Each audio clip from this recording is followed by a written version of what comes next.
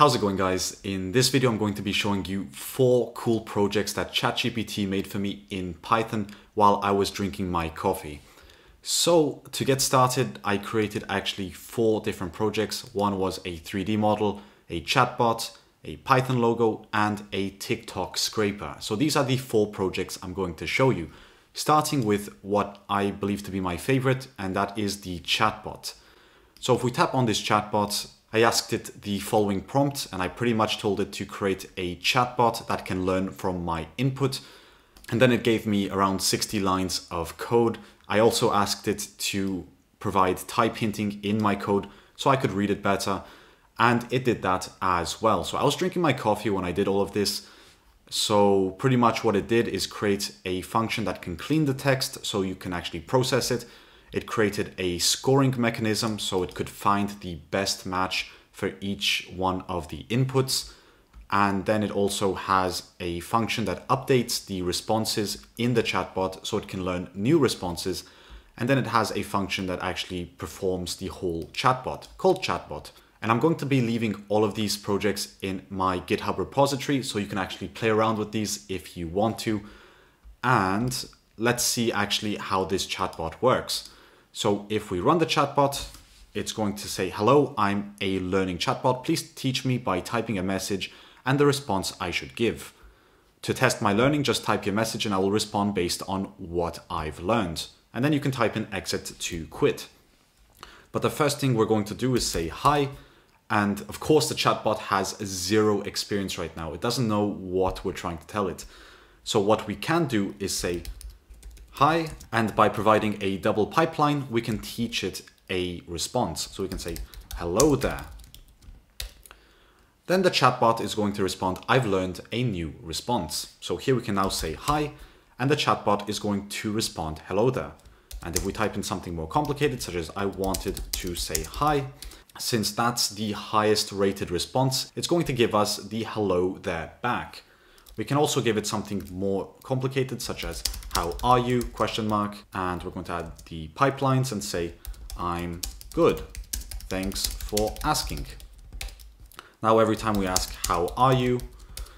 it's going to respond that. And we can also say, "Hi, how are you?" with a lot of exclamation marks. And since that's going to rank the highest, it's going to give us back that response. So we're able to teach this chatbot and it's giving us those responses back as well. It's a great chatbot.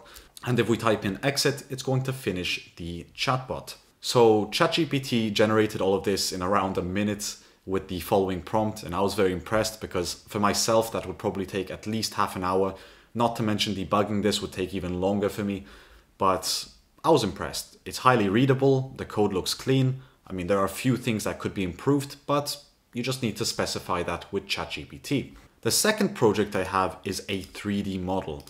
I told ChatGPT to create a 3D model for me, and then I told it to animate it. And I mean, there are some things wrong with this, such as importing system and not using system at all.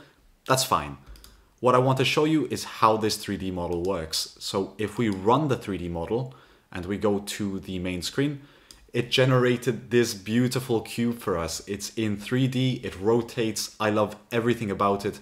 And yeah, you can stare at it for hours. ChatGPT did this in less than a minute. And the GPT-4 model is very slow on my computer. And I guess it's slow on a lot of people's computers because it does require a lot more processing power. So I don't think their servers are being so generous just yet with the speed. So I haven't really compared what ChatGPT 3 can do with this cube, but I know ChatGPT 4 is doing quite good with this generation. So that was a silly second project, but let's stop that and let's move on to the third project. And the third project is the Python logo. I asked both GPT-3 and GPT-4 to try to draw a Python logo. So first, let's start with the GPT-4 approach. We're going to run that file. It drew it in Turtle. And as you can see, it created absolute nonsense. This is the Python logo that ChatGPT-4 created. So I kind of gave it a scolding. I said, "Hey, this is wrong. Recreate it." ChatGPT apologized, as it should have. And for GPT-4, if we run that on the second attempt, at least it got one of the colors right and it put some eyes. But that's all I could get it to do when it came to drawing the Python logo. It has no idea at the moment, or actually tell me if you can get this to work. I could never get it to draw the Python logo, no matter what prompt I've tried. But if you have a prompt that works with that, please share it in the comment section down below. So that was the capability of GPT-4 with drawing the Python logo. And to compare it to GPT-3, we can run the first attempt with it right now. And I thought this was one of the most beautiful abstract arts I've ever seen, or interpretations of Python. Python is an interpreted language, so why not interpret the Python logo as well? So that's what GPT-3 gave for the first attempt. And for the second attempt, it gave some more nonsense. It's still following the color scheme, which I found very impressive compared to GPT-4.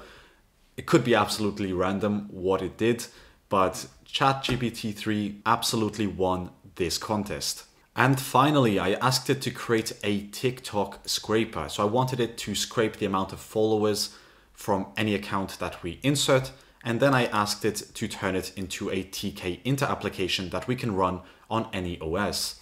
So it did that. It imported requests, it imported beautiful soups, and it imported tkinter. And it also imported this message box that wasn't used. That's fine. If it doesn't use something, that's fine. It's easy first just to remove that as a developer. Our job is done for the day. But what it did is get the TikTok followers. It looked for the URL. It got a response from that URL with the username specified. It passed that HTML and it tried to find the title of followers. If something went wrong, it just said something went wrong. Then it created a function and it created the app under that. So if we actually run this, you'll see that we will get this very nice prompt here, and you can enter any TikTok username you want. You can even enter Indently and find out how many followers Indently has. And apparently I only have 5 followers now. And now I remember why I only have 5 followers, and that's because that's not my TikTok account. That's some fool who actually took that username. But Indently Reels is my TikTok handle, so if I type in that and I get those followers, it's going to show the correct amount of 6,577. And you can even type in Apple for the Apple Corporation, and you'll get 2.8 million followers. If you type in something that doesn't exist, such as that, it's going to give you this error here that it was unable to access the TikTok account, which makes sense. It probably doesn't exist. So the error messages can be fixed. I should have asked ChatGPT to be much more specific with the errors, but for now it's fine. The program works. It has a user interface that we can easily use, and it gets the followers for any account we want. Let's say something such as Facebook. I wonder if Facebook has a TikTok. And if we tap get followers, it's going to give us the amount of followers from Facebook. So those were 4 projects that I asked ChatGPT to generate for me. They were completely random. I'm still playing around with it. So do let me know in the comment section down below if you have any cool prompts you want me to try out. I will try to include it in the next video. But otherwise, I'm going to be leaving this again in my GitHub repository. So if you want to play around with any of these projects, just click on the link in the description box down below and copy and paste these. Have fun with it. Create your own prompts. Improve upon these. Do whatever you want. But with all that being said, as always, thanks for watching, and I'll see you in the next video.